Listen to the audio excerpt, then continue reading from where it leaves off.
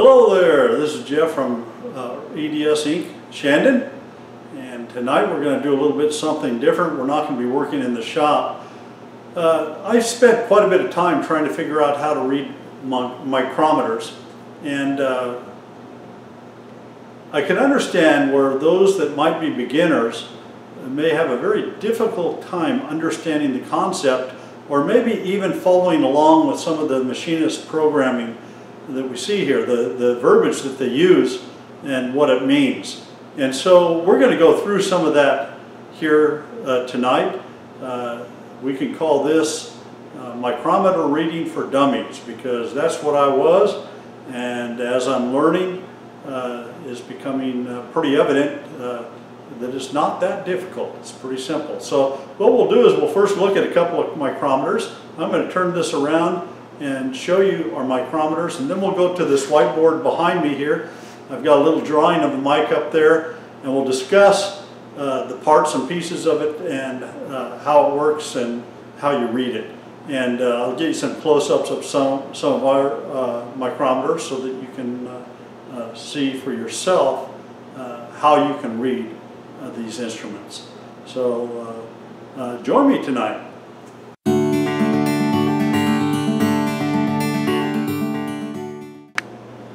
Okay, what you see in front of you is a variety of different mics. This is a little Starrett, and this is a model 120.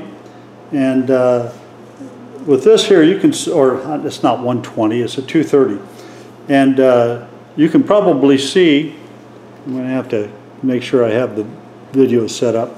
You can see here on the mic itself that it has several components. This is the anvil.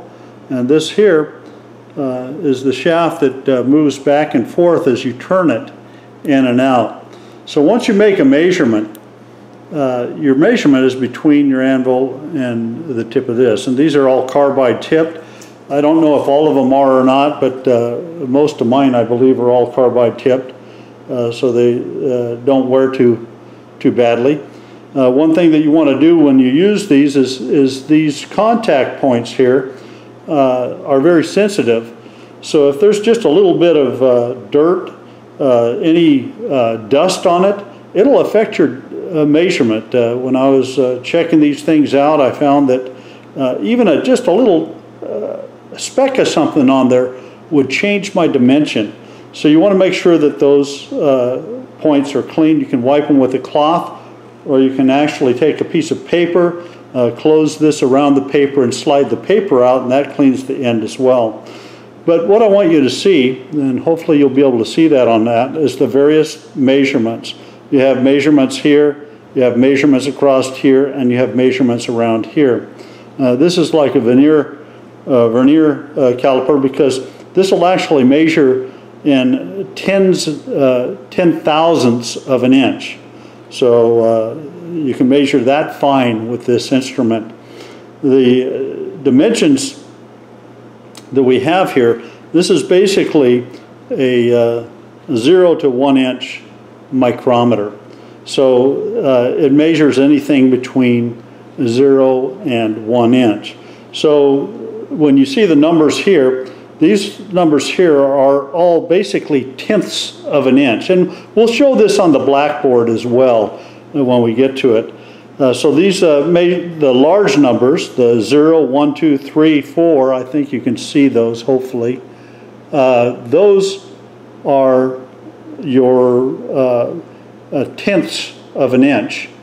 And then you have little lines between them. And each one of those little teeny lines between, I'll try to get a pin up here so you can see it. Each little line here is 25 hundredths of an inch. So you have to count several different points on this micrometer. First you count this dimension, which is a tenth. Then you count how many of your 25 thousandths or 25 hundredths of an inch you have. And then you go to this and you line up, you find where your lines line up. Now let's see if I can get that to where you can see it. You can see all those vertical lines here, and you have lines up here on the upper part of your I don't know if you can see that or not. But you find which one of these lines are lined up, and the number down here tells you how many 10,000ths of an inch you are. So that's kind of how that works. And like I said, again, we'll be talking about this a little bit more on once we get to the blackboard. So this one here, this particular micrometer is designed for measuring depth, and this only measures to the thousandths. It doesn't have a vernier scale on it, so you can't measure 10,000ths of an inch, but you can effectively measure down to 1,000th of an inch with this. And then you have other mics like you see back in this box here. They're different size. One is a 0 to 1 inch, 1 to 2 inch, and 2 to 3 inch. And all of these, when you get them in the box, typically they have if you notice the 2 on this is exactly 2 inches. So you can use this to test your micrometer to make sure that it's reading correctly. And if it's not, there's an easy adjustment around the collar. There's a little hole, let's see. Oops, let's find, here we go. On this one, you can see it easier. There you go. There we go. You can see that little hole there. A little tool goes in that and turns that to get your micrometer setting correctly. So you can get these all lined up just perfectly if you'd like. So let's go over to the blackboard. Now that you see the different varieties, this here measures 6 inches. So this is a 6-inch micrometer, and here's the standard for it right here, so that you can check its accuracy. And this comes with the mic. So okay, so they have all sorts of different sizes. But the main thing, they all work about the same. They're either going to read up to thousandths or 10,000ths of an inch. So let's go look at our board now, and we'll look at how this is all figured out. Okay, we're here at the blackboard here, or the whiteboard rather, and you can see my little drawing of the micrometer. And what we're going to do is kind of go through each one of those measurement points and discuss what they mean. So when we look at this first, these vertical, let's call them vertical. If you have your tool laid out like this, and you have a bunch of small marks right here, and they're marked, you have some larger lines, and they're marked with large numbers, 0, 1, 2, 3, 4. It goes all the way down to 9. Okay? What those are measuring is tenths of an inch, or 1/10 inch. The decimal for that is 0.10. Okay? So that's what you're measuring when you are reading those points. So if you have a part that you're measuring between these points, and you say 1 is the last number that is listed on that, well, let's go back for a second. Depending upon the size of your micrometer, for instance, if this is a 6-inch micrometer, then you have 6 inches across here. It goes from 6 to 7 inches, right? Okay, so past 6, we're going to be using this dimension. So we're going to have 6 inches. Now, if we look at the lines here, only the 1 is showing here. Okay, so that's 0.10. Okay, now we count these little lines that are up here, and we have 1, 2. we don't have the third line showing. So we only count the first two lines.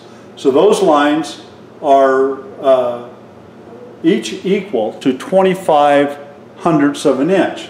Now 25 hundredths of an inch, it would be like 0.025 or 25 100ths.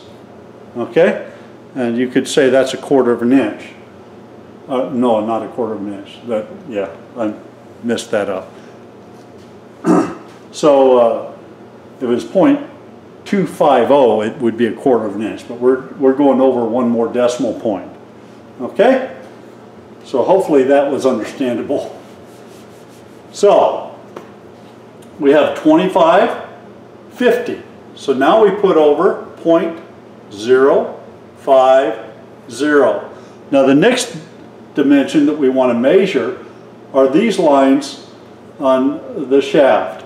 And each one of those are numbered 2. And for the sake of argument, we're going to say that this is on 9. Okay, and then the next one would be 0. So, and this one would be 8. Okay, so notice the 9 is above the line, the 8 is below it. So we're going to take the 8, and that is going to be 8 thousandths of an inch. So 0.008. Okay, so that's the next part of our dimension. Now, if we were measuring 10 thousandths of an inch, we would go to the next horizontal lines that are along the shaft on the vernier part of your micrometer.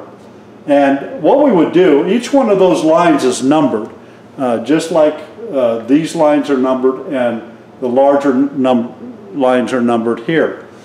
And so those small lines are all numbered. And what we're going to do, we're going to look for one of these lines on the shaft that you turn lined up perfectly with one of these horizontal lines. When we find that, then that is the dimension that we're going to use. So we're going to say in this case that it is on 3. So that would be 0.000 and 3. So what is our total then? Well, the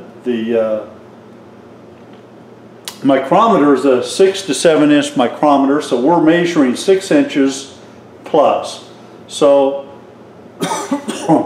we've got 6 inches, and then we have all these decimal points here. So we got 0.3, we got 8, 5, 1. 6.1583. So that would be what we would read off of that mic using those scales. Now I'm going to show you these vertical or horizontal lines and how they need to line up with my sterret. Hang on for just a second.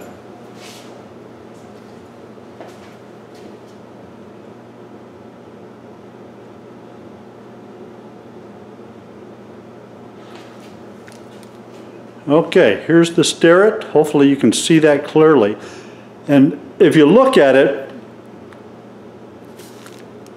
I have to hold it still so you can read it.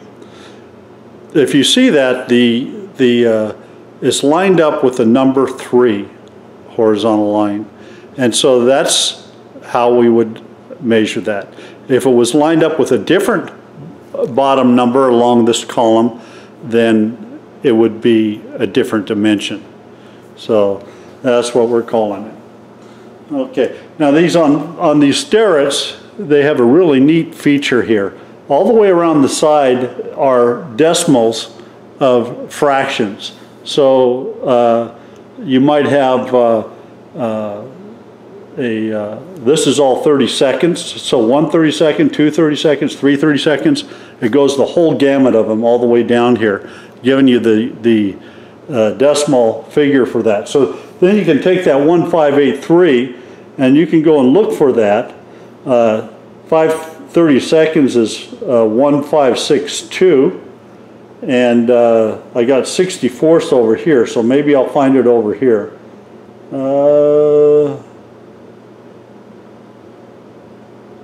Doesn't look like I'm going to find it here. The closest thing is 5/30 seconds, which is 1562. So we're slightly over that. So we don't have a match. But at any rate, it's kind of neat because on your sterret, it breaks things down. You got 64ths here. On this side here, you have 16ths and you have 30 seconds. And this is showing what the decimal point is for 1/8 of an inch, 1/4 of an inch, 3/8, 1/2 inch, 5/8, and 3/4 and 7/8. So that's kind of handy. It has it all written right on there on your little micrometer, so that you have the information you need to translate the decimal points on this. So basically what we're reading to start with on this, we start with 1/10 of an inch, which is this number.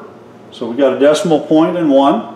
The next one is 25/100ths of an inch. So we're going like this. And then this also reads thousandths of an inch. So this is going to be whatever the number is. And the thousandths column would be right here where the 5 is. So if it was 9, then it'd be the 9 would go there.